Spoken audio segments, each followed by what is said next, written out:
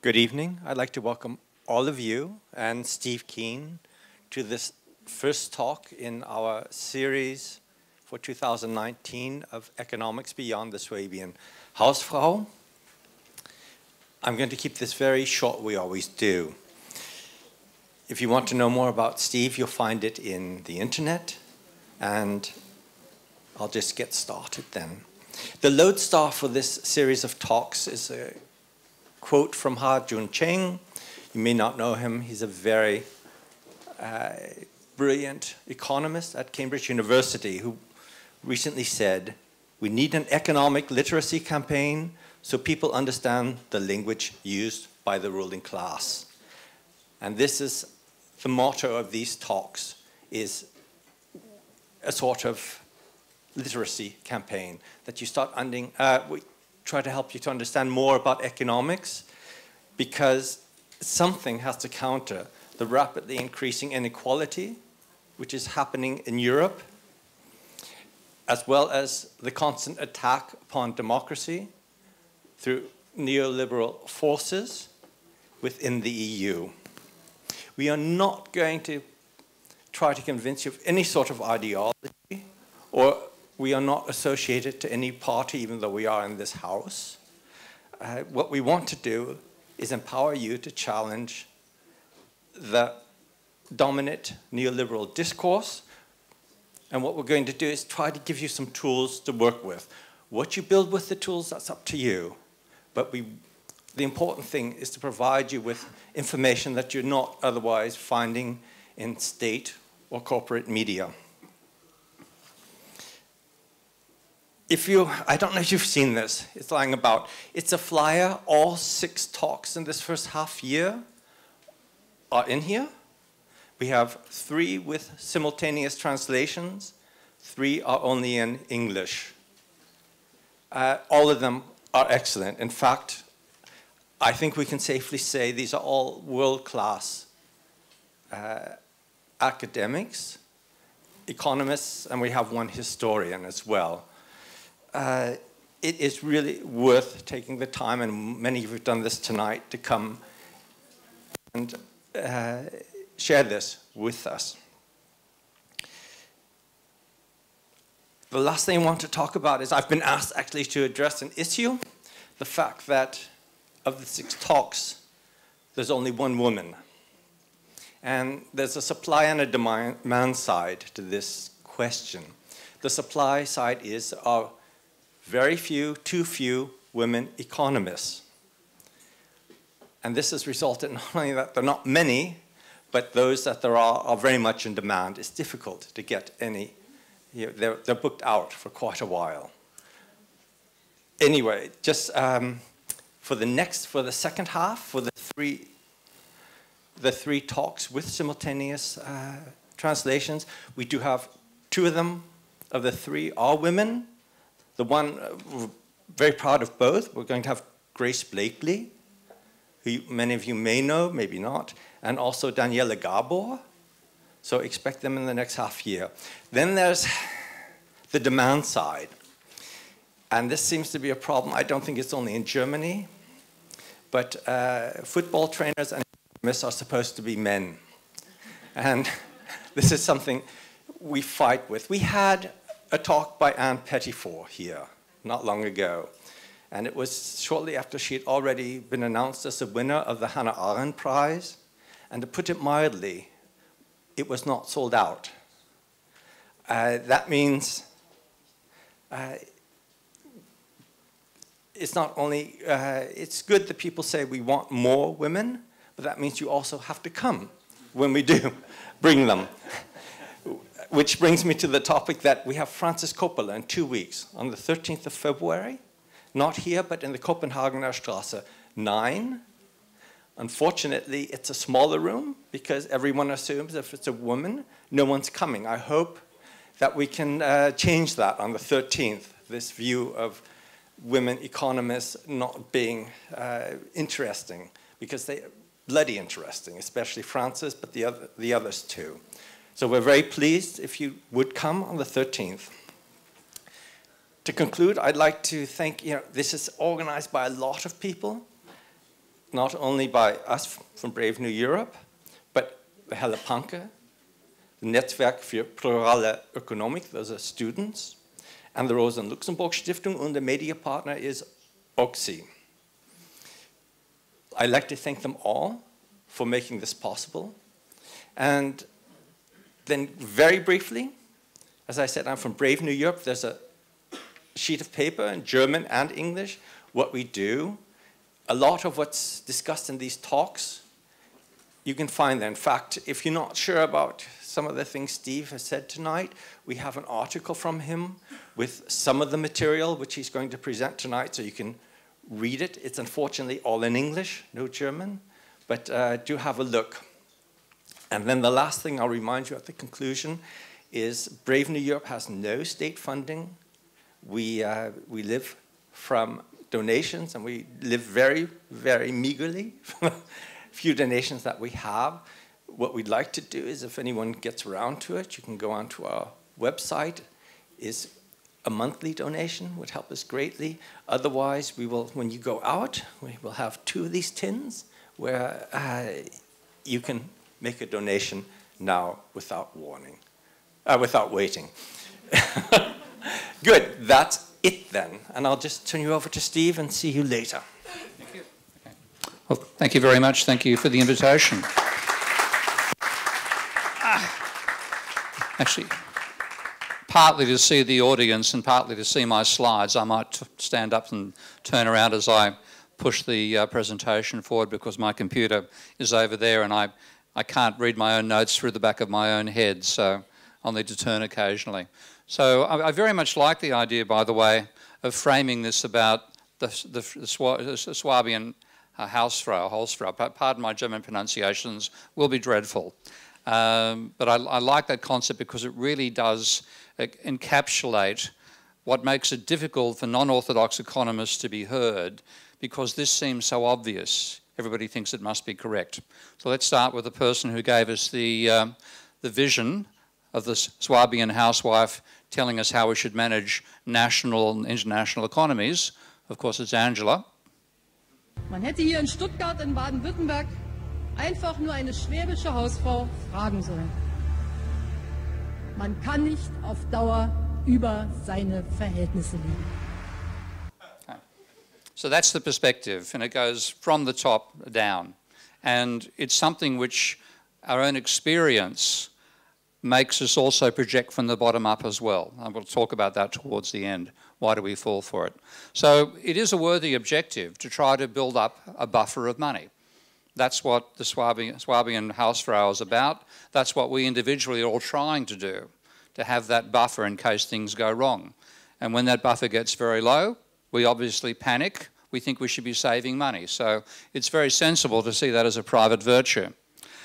But what I want to show you with is what happens when you practice that private virtue at the level of a national or international economy. So I'm going to give you a thought experiment here. And I want you to imagine that I'm going to use imaginary numbers here, but if I used proper numbers, I'd get exactly the same result. It's just to make the arithmetic easier for you. So imagine the whole, is it called a state of Swabia? A state or a province? Huh? Federal, yeah, I'll call it a state to make it easy on myself, okay? So imagine the whole state of Swabia starts in year 0 with spending 2 billion euros per year on the rest of Germany. So if you counted all the money coming out of Swabia and going to people in Germany, that'd be 2 billion euros per year, and the same for going out of Swabia to the rest of the European Union.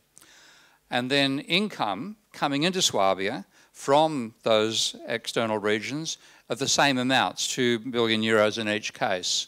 And then Swabia collectively decides to save 100 million euro per year. So how does it do that? It spends less on Germany and less on the European Union, while they continue spending the same amount. So if you look at the arithmetic, in year 1 you're spending 2,000, you're getting 2,000 of income, so your saving is 0.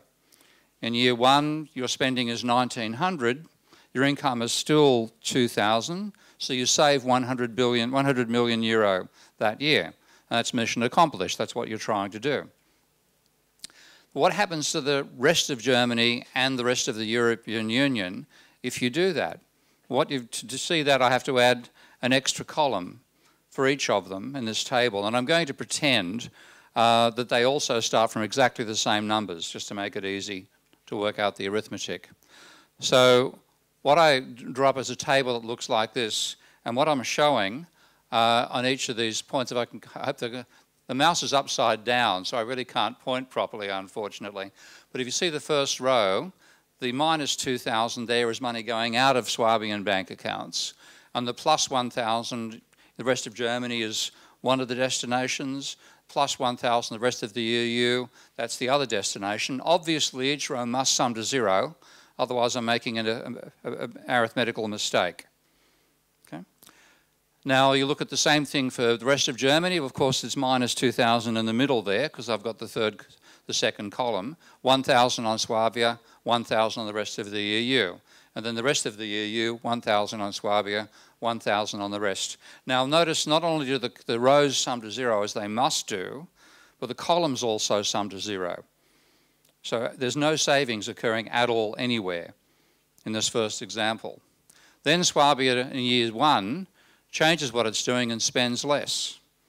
So therefore it's spending 1,900, so the rest of Germany gets 950 from Swabia, and the rest of the EU gets 950 as well. That row still sums to 0, so it's still mathematically correct. And I've shown you the sum beforehand in the first column, that Swabia is saving 100. But look what's happened to the rest now. The rest of Germany's income from Swabia has fallen by 50 million. It's still earning 1,000 million from the rest of the EU. Its total spending is still 2,000. It's now dissaving by 50 million. And exactly the same thing applies to the rest of the EU. So a decision by Swabia to save money, if nothing else changes in response to that, if the other parts of the world continue spending at the same rate, they dissave. Not their decision. Okay? The decision by Swabia to save forces the other two to dissave by precisely as much. And that's not a quirk. That's a necessary outcome of looking at this at the level of a nation or a group of nations or even the entire globe. Aggregate savings is 0. And this is one reason, speaking as a person who's a professional economist, I would like to ban the word saving at the national level because it's been so misleading. We extrapolate what we can do at the individual level to the collective where it doesn't make any sense at all. But unless we see it from the collective point of view, we can't understand that. Now, what then happens if in response to that, of course, the rest of Germany and the rest of the EU did not decide to dissave 50 million. It's a product of what Swabia decided to do. So let's say they make the same decision. Let's spend less ourselves. And now I've got each of them spending, rather than 1,000 million on each other of the other two groups, spending 950, just like Swabia is doing.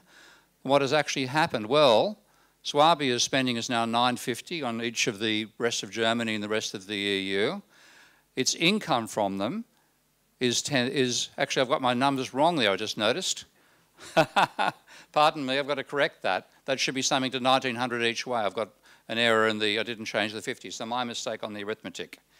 I normally use a mathematical program to make sure I don't make mistakes. This is done too quickly, just using Word. But what I'm showing is the income has fallen by 300 million. Okay? So the total savings objective by the three groups was to save 100 million euro each. What they actually ended up doing is reducing GDP income by precisely their savings target. So the attempt to save money didn't save money at all and actually reduce income and expenditure. And this is the trick that people don't realise when they say we should all save, because we can't all save. The sum of all savings is 0 because at the aggregate level, your expenditure is somebody else's income. Okay? Now, your expenditure and your income can be different. But if you add up everybody's expenditure and everybody's income, they've got to be the same. And that's the point about the rows. I made a mathematical mistake myself there. I've got to fix that up. But an arithmetical mistake. When you do it properly, the rows must sum to 0. Okay? So the sum of all savings is 0. And therefore, when people try to save money, individuals can do it. Collectively, what they do is reduce income. Now, that's the opposite of what you're trying to do in some ways. Okay? You're trying to keep your income high while saving money. What you actually do by saving money is reduce income. I'm a bit embarrassed. I'm going to have an arithmetical mistake photographed and shown up on YouTube, but that's life. Happens when you're doing things too quickly. So what's actually happened?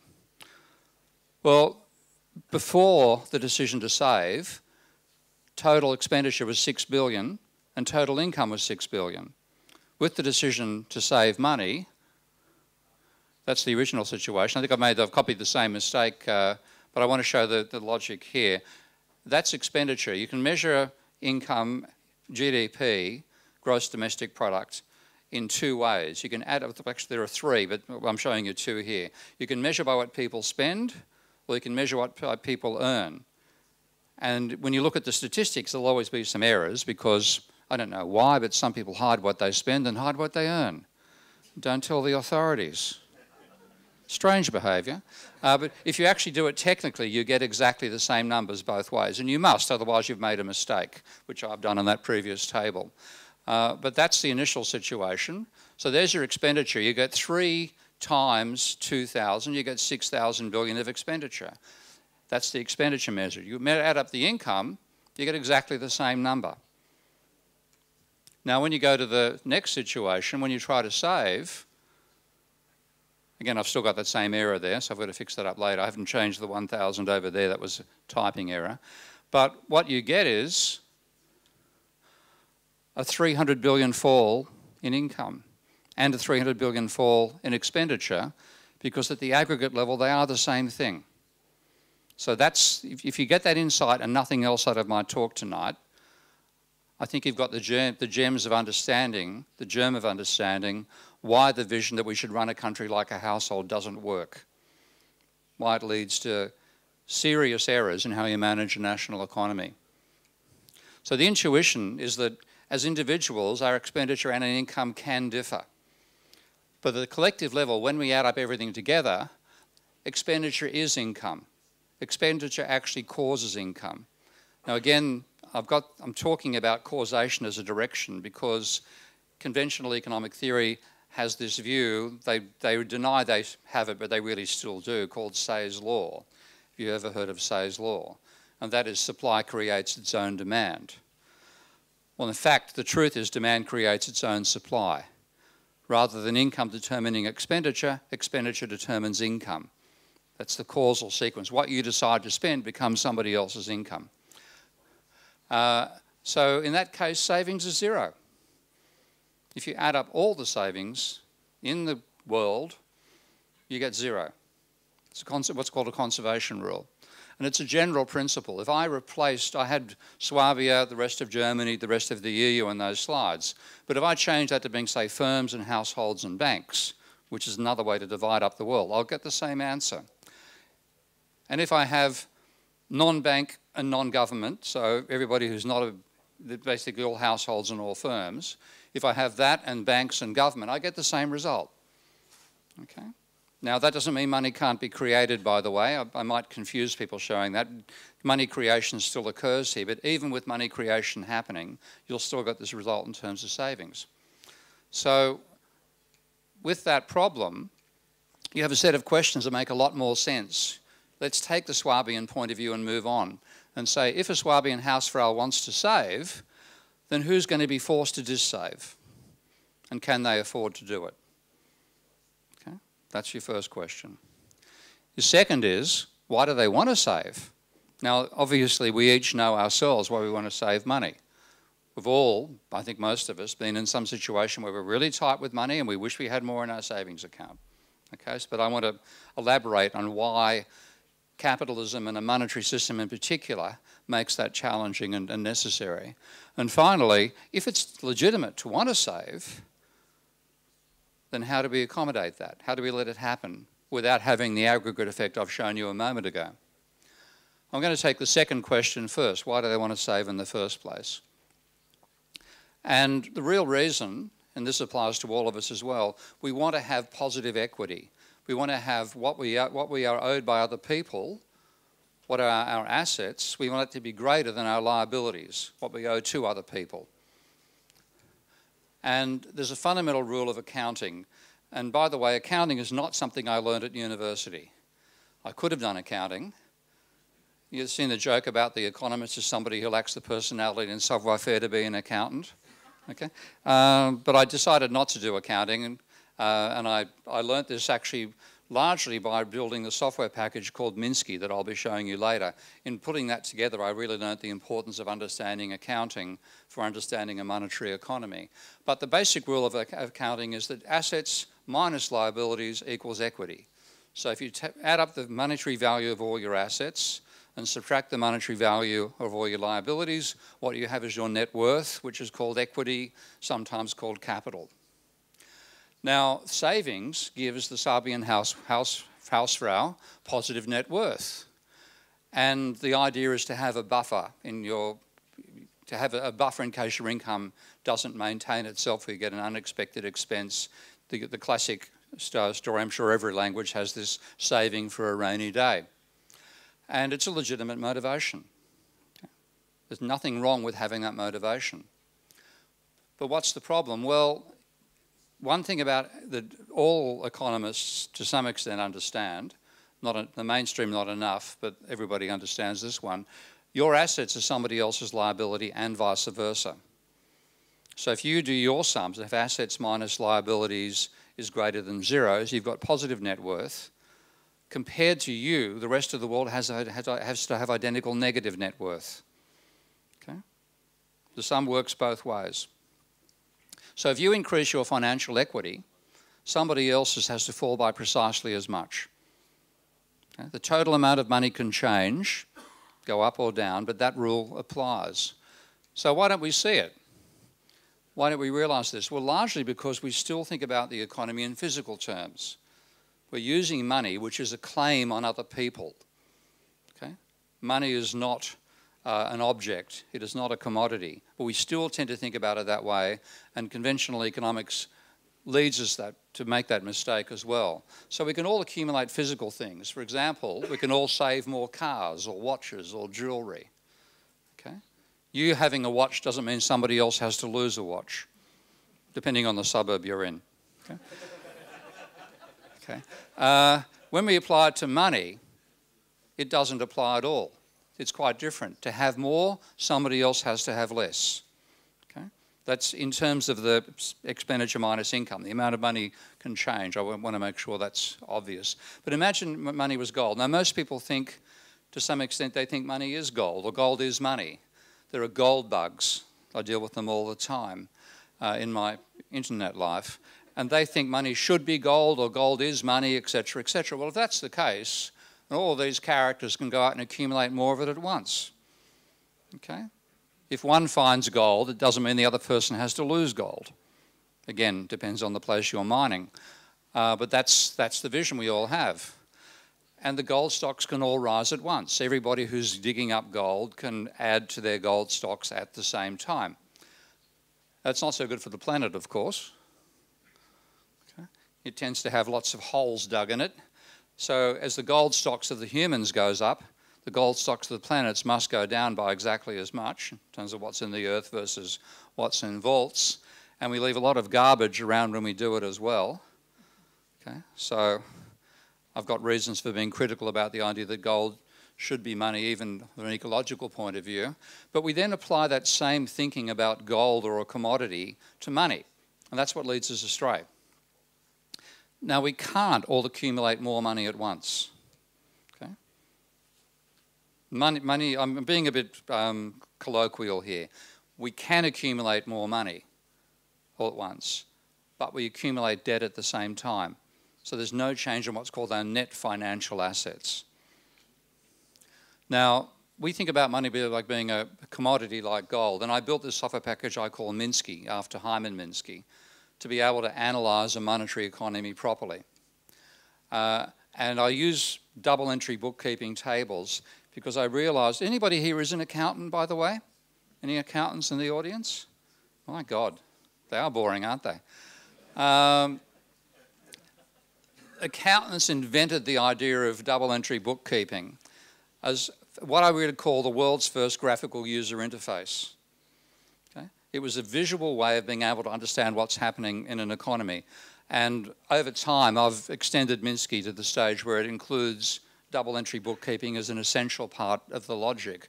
So what I'm showing here is I'm imagining that each of Swabia, the rest of Germany, the rest of EU has €1,000 million euro in bank accounts, and that turns over twice a year. That's where the spending comes from. So we've got Swabia spending on Germany, so money comes out of the Swabian bank accounts and goes into the German ones. Swabia spending on the EU, so money out of Swabian accounts and into the EU. And then there's money coming back the opposite way as well. All this spending is shown there. So that's showing it in my program Minsky. And what I can do in Minsky, and I can't run this now because I might try a risk and see if it works, but I'm worried I'll stuff up the presentation, so I might come back to this, maybe stand over there if anybody wants me to show you how this software works later on. But what this does is I have, as you can see, a bank icon there. The bank includes the double entry bookkeeping. I have controls. Let's see if I can, I've got to go reverse direction. Forget it, not going to do it. I can change the amount of money being spent per year and see what happens. And as each group decides to save money, they save, the others dissave, which is shown on the bottom left-hand corner chart there, and GDP falls by the amount they're trying to save. Okay? It's simple mathematical logic when you look at it properly. Okay? Saving at the individual level causes a fall in income at the aggregate level. Now, when I do that, I've done this here with a few times. So I started back in that previous slide with each group spending €1,000 per year on the other groups. So total expenditure with 3 groups was €6,000 per year. And they variously, first of all, the Swabians try to save, then the Germans, then the rest of the European Union. You can see changes in the bank accounts. Aggregate savings remains at 0. GDP falls. What's actually happening is money is turning over less frequently. In that sense, money is less productive. What you do when you try to save money is slow down how fast money circulates. What that means is total demand falls. That's what Keynes called the paradox of thrift. But Keynes didn't have a tool like Minsky to illustrate what's going on. So people didn't really understand it, and conventional economists pretend that the economy is like a barter system. They teach students not to study money. Money does not occur in their mathematical models of the macroeconomy. So they don't actually understand this themselves. So the best thing at the aggregate level is actually to try to spend more money. What you do then is you generate more GDP for every dollar because every dollar turns over more frequently. So what I'm doing here is showing a decision to spend more by each of those groups. That makes a few changes to the bank accounts as well. Aggregate savings still remains at 0, but GDP rises because the velocity of money rises. But there's a catch. I'm coming to the question of why do you want to save? What's the motivation? And there's a real catch in capitalism, which I don't think fans of capitalism, like Austrian economists, or critics, like Marxian economists, actually understand. And that is that since assets minus liabilities is equal to equity, and since your assets are somebody else's liabilities, then the sum of all equity is 0, financial equity. Okay? The same rule applies to banks. Banks are part of the overall economy. But a bank, to operate a bank, you must have positive equity. The assets of a bank must be greater than their liabilities, otherwise they're bankrupt. So the first act of forming a bank, and I have friends who've established banks, First thing they had to do was raise a large amount of cash from the public or their friends to have positive equity. Then they could register as a bank after passing a range of other tests, legal tests. So they start with positive equity. Therefore, the banking sector has to have positive equity. Therefore, the rest of the economy has to have negative equity if banks are the only source of money. So by definition, because they have to have positive equity, the rest of us, non-banks, have to have negative. Okay? And that motivates the desire by us to save money because we don't realise it, but in the aggregate, we're starting out with negative equity. Okay? So we're trying to achieve positive when it's impossible, because if we achieve positive, the banks go bankrupt. Okay? So it's a real catch. It's one of the great catch-22s of capitalism. So you divide the world into non-banks and banks. Banks have to have positive equity. The aggregate, therefore, everybody, including the Swabians, has to be negative. So, boy, you're motivated to save, aren't you? And that means you spend more slowly and the economy slows down, which is not your objective at all. It's the opposite objective you're trying to achieve. And this is one of the ways in which capitalism is full of paradoxes, which we have to understand to be able to manage it properly. So we have a motivation to save which simply slows down how fast money circulates without creating more money. And that makes us very interested when anybody comes along and says, I've got a great way of making money. Yeah, tell me more. Okay? We fall for Ponzi schemes because when you buy an asset, something created by a Ponzi schemer, whether that's housing or shares or the original Charles Ponzi, when they do that, we value those assets by multiplying the price the asset sells for, the last sale price, times the entire stock of assets. And we say that's the value of all the housing in Germany, all the housing in the UK, all the shares in the stock market and so on. Now that's a fictional calculation because if we all tried to sell our houses all at once, what price would you get? Pretty much zero, okay? It's a false calculation because only a tiny fraction of the stock of houses sells every year, a tiny fraction of the shares and so on. And yet the valuation we put on them when we do these tables is the last price, whatever the asset is sold for, multiplied by the entire stock of the assets that are available. But that fools us into believing we have positive equity out of that. That's the danger trap that I think America fell for with the subprime crisis. So it looks like your assets are rising greater than your liabilities. It looks like we all have positive equity. In fact, we've borrowed money from a bank, driven up the price of the assets, and got ourselves locked into a financial crisis. That's what tends to happen. So we try to escape from negative equity by borrowing money from banks and then buying assets which actually drives up their prices. And when we do that, we have a bubble and ultimately a financial crisis. So that's the problem of believing we can do this. So doing it by Ponzi schemes is not a good idea. And that's one thing I will take my hat off to Germany for not doing, at least in recent history. Unlike America, unlike the UK, unlike my home country of Australia. But is there a way to accommodate this? Is there a way we can make it possible for everybody, except somebody, to have positive equity? Because in total it must be zero. So you need to find some entity that can permanently dissave. And what I want to show you first off is I could go through the exercise with banks, but it gets a bit complicated. Basically, the problem with banks or trying to get positive equity by using banks is banks, when they give you money, give you an identical amount of debt. Okay? You don't go to a bank, ask for a loan, and they say, here's €1,000, go and enjoy yourself. They say, here's €1,000, you owe us €1,000. So there's zero change in your net equity out of borrowing from a bank. What you do is you drive up asset prices with that money, and that's what makes you think you've got positive equity. So banks don't work. What about the government? Well, there I've got taxation.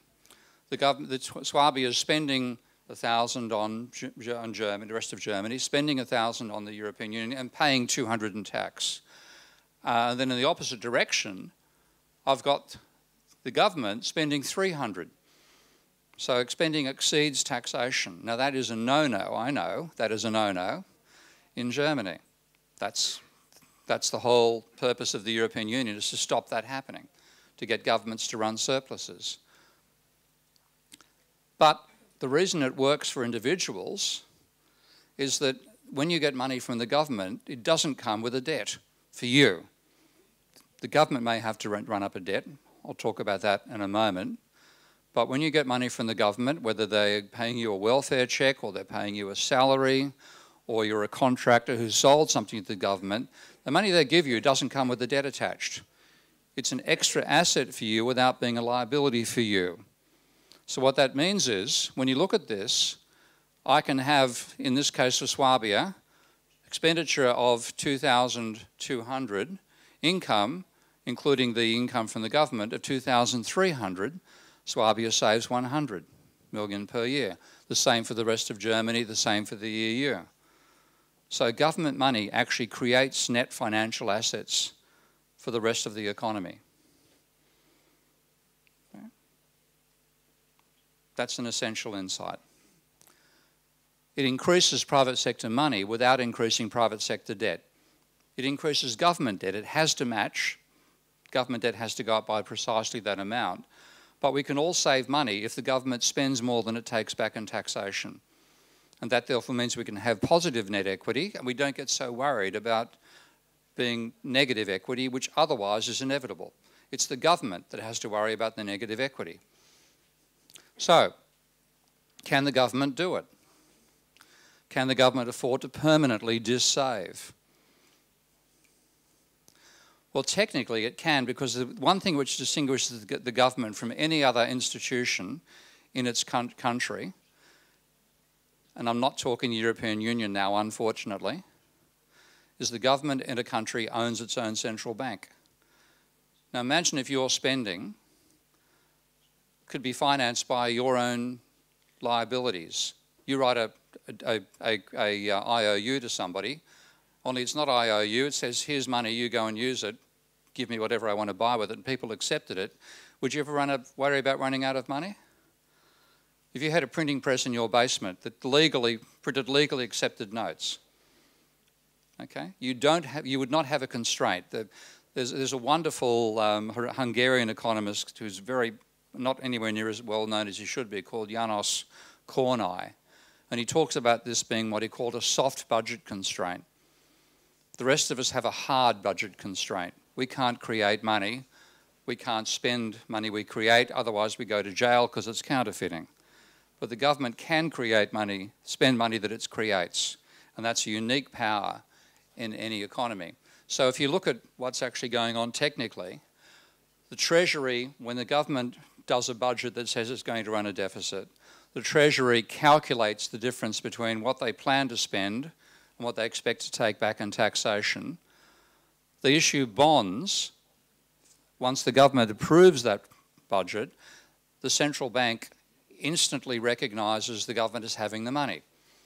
Now imagine if you try to do the same thing, if you try to finance extra spending by issuing bonds, and you create, 10,000 euro worth of bonds, you couldn't spend until you sold the bonds.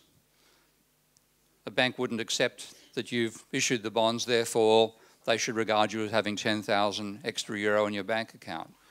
But once the government passes a law saying, yes, that's our supply bill, then the central bank regards the government as having the money. They can do it straight away. Now, the bonds are normally sold to the private financial sector, but then the central bank does what are called open market operations, OMO, as it's abbreviated, all the time, buying and selling bonds off the financial sector. And if they're buying more than they take back, they're injecting money into the financial sector. So that creates the money, part of the money. And the central bank can also, unlike a private bank, a central bank can operate with negative equity. This was actually recently stated by a working paper from the Bank of England. And I must say, by the way, in the past, before the financial crisis, central banks were as much a inverted commas, enemy of the type of approach I take to economics as academic economists were, where what's called neoclassical economics dominates how they think. But since the financial crisis, central banks have come across to the way of thinking that my rebel group of economists have been pushing for 50 years, saying banks create money when they lend, the central bank is not constrained, the government is not constrained by a lack of money. It's constrained by a lack of resources in its own economy, potentially, but not by a lack of money. So in this particular paper, the Central Bank of England says central banks can operate with zero or negative equity, not a possibility for a private bank. Now, of course, they have to, that only applies to their own currency, but they can operate with negative equity. They don't face the limitation that a private bank does. So that gives them the capability to finance what the government wants to do. They don't have to think about, do we have enough equity left to finance this? Can we handle the gearing ratio, which a normal bank has to think about? So if the government decides to save, on the other hand, which is the objective that Schäuble and Merkel and the framers of the Eurozone had for the governments of the Eurozone, if they save, the rest of the economy is necessarily dissaving. Now, can you all afford to dissave? You're already with negative equity, collectively. No, you can't. And in fact, it doesn't just, when a private organisation, a private individual decides to save, they slow down how fast money turns over, but they don't destroy money. But when you repay a bank debt, or when the government decides to save money, it does destroy it. When you look what money is the cash we have in circulation, plus the money in bank accounts. Okay? Now, if taxes exceed spending, then the government is taking more money out of your bank accounts than it's putting back in. So your bank accounts fall, which is destroying money. Okay? So the government saving is not a good idea, it's a very bad idea. But it's a bad idea that is at the heart of the European Union and the Eurozone. So this is one reason why, when you look at the historical data, serious financial crises have frequently been preceded by the government deciding to save money. So this is a chart showing the surplus of the American government since 1900. It starts over here, 1900. There's the zero line. So for the whole of the pre-First World War period, the government was trying to run a balanced budget. They couldn't maintain a balanced budget during the First World War. Okay. Huge spending then. The deficit hit 18% of GDP. Then notice this bit here. That is the 1920s, the roaring 20s. Okay. The government was running a surplus, this is the American government, of 1% of GDP for the whole decade. Now, if the idea of the government saving money is a good idea, then the 1930s must have been a fabulous decade. They weren't, were they? Nobody here believes that? Good. It was disastrous. Rather than saving a rainy day, it caused the cyclone of the Great Depression and then the Second World War. There's a 1% surplus. That's the government spending being boosted to about 6% of GDP during the Great Depression. That was the New Deal and so on.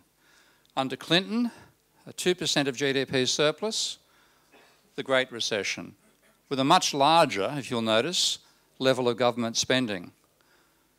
If you look here, after running a 1% of GDP surplus for the whole of the 1920s, for a fair bit of the Great Depression, they were running about a 5% of GDP deficit. But then we go forward to 2008, and from running a 2% surplus for a fairly short period, they ran up to a 10% of GDP deficit. Now, which one was worse? The Great Depression or the Great Recession? Okay. The Great Recession was worse, was not as bad as the Great Depression, had a larger level of government spending. There is a causal link. the government spending stopped the private sector going as deeply into reducing its own debt level and causing a collapse in demand. And what actually happens when the government does something like running a surplus, because it therefore means you are going into deficit, it means you're really interested in anybody selling you a Ponzi scheme. In the 1920s, the Roaring '20s, the Great Gatsby was full of periods of people selling Ponzi schemes. And ditto for the subprime crisis in America and so on. So it's not the only factor. But if the government tries to run a surplus, it triggers the private sector to try to make up for the negative in its own balance sheets. And the private sector will fall for schemes like the subprime crisis, like shares during the 1920s and so on. So here's a very long-term view of the level of private debt and government debt. The red line is private debt, the blue is government. And you can see that in the early days of the American democracy, difficult word to use for America, but I'll still use it, it got its debt down to zero. Now, notice this huge plunge here in private debt. That was actually a crisis we've all forgotten about. Go into a search and then you'll find it in Wikipedia. They call the Panic of 1837. Then you have this drop here, increase in government spending in the 1920s. This one here, decline in private sector spending, increase in government sector spending. That was called the Civil War. There's a strong correlation again between these periods where the government decides to run a surplus, when the private sector runs a deficit or writes off its debt, private debt as well, to try to bring itself into balance that way. It tends to lead to massive social conflict. Then the Great Depression. Here's the government paying its debt down. There's the private sector doing the opposite.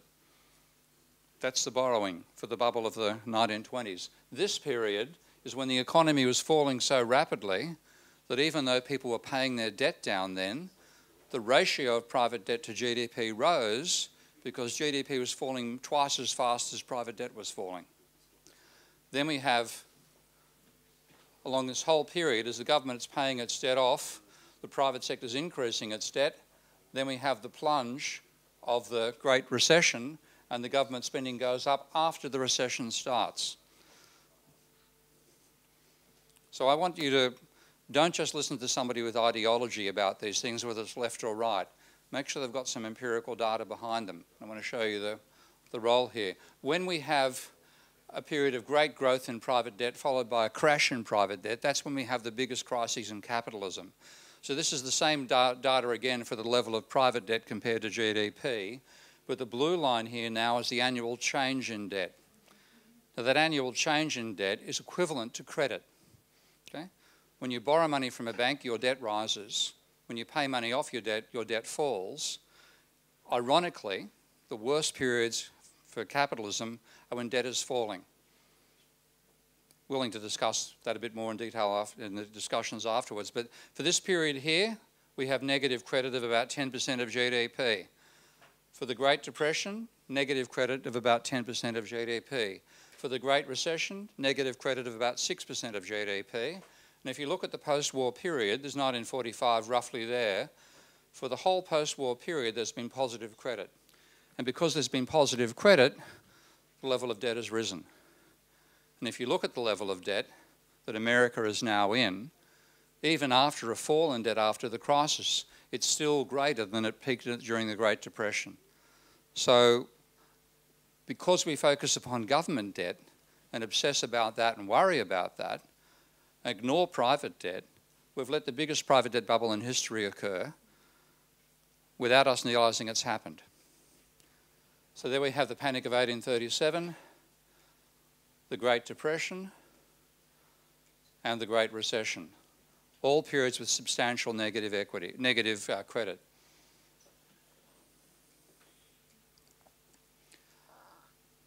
And if you take a look at how credit correlates to unemployment, this is looking again over the very long term, going back to 1890, which is as far back as I have unemployment records for America.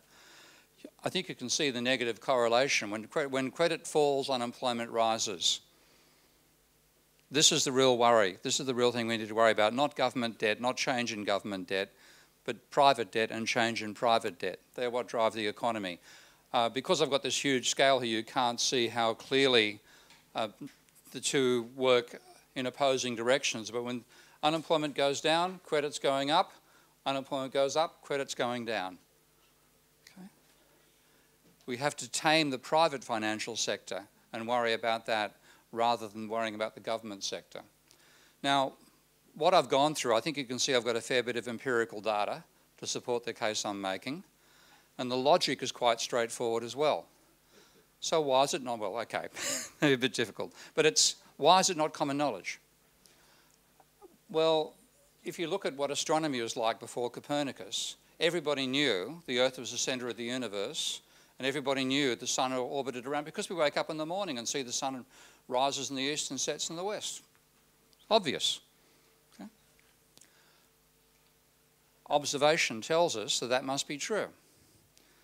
Now, if you back in those days believed the Earth was the centre of the solar system, and the sun, the sun was the centre rather, and the Earth orbited, you're a lunatic. Okay? You're a madman. You're a Copernicus. You got locked up. So the belief system was dominated by a false vision. And I think today's mainstream economics is very much like Ptolemy's astronomy. It looks superficially convincing. There's enough conventional feedback to make us believe it makes sense. But what Ptolemy's model was to say the Earth is almost the centre of the universe, and the planets and the stars and the sun orbit around us on perfect spheres, and to explain perfect circles, perfect spheres, and to explain why the planets reverse direction, they're on circles on circles. Now that did a very good job of fitting the data, and it was completely wrong. Okay? So you can get an empirically accurate model which is totally wrong. That's one of the dangers. You've got to get your logic correct initially. So what do mainstream economists do? Well, they model the economy as if it's in equilibrium, when in reality it's far from equilibrium. But they got stuck on this idea of equilibrium as the essential feature of capitalism. Now, if you think about it, equilibrium's the last thing you'd characterise as a feature of capitalism. In fact, its strength is how it responds to disequilibrium, innovation and change.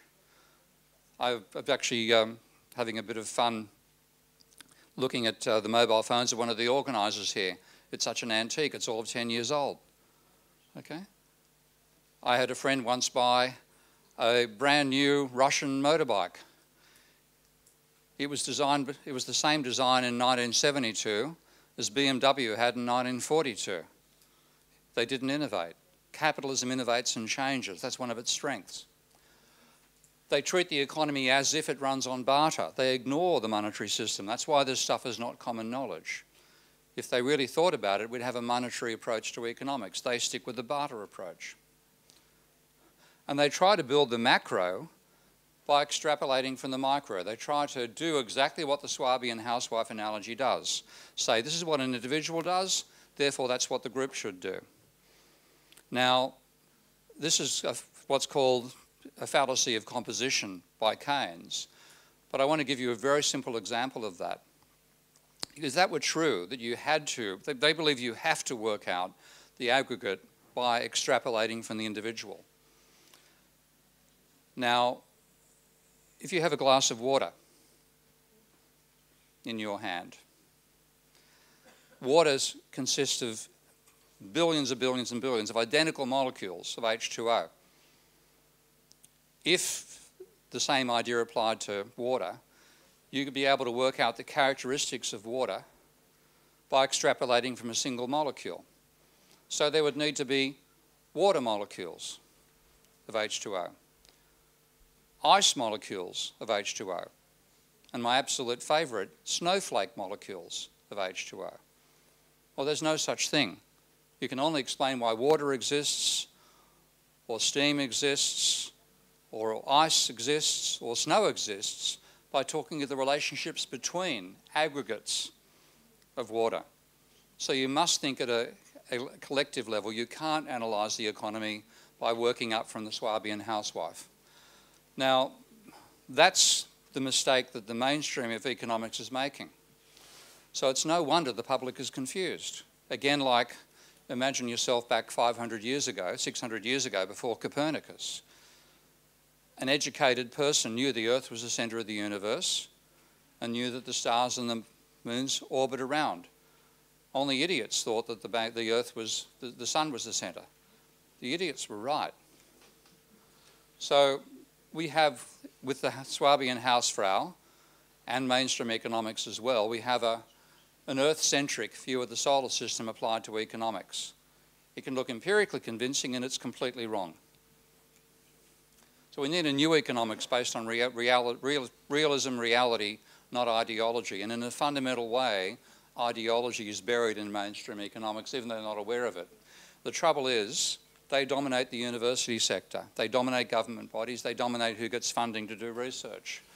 And because they are isolated by being in a university system from the consequences of making huge mistakes, the universities are not where new ideas are coming out of.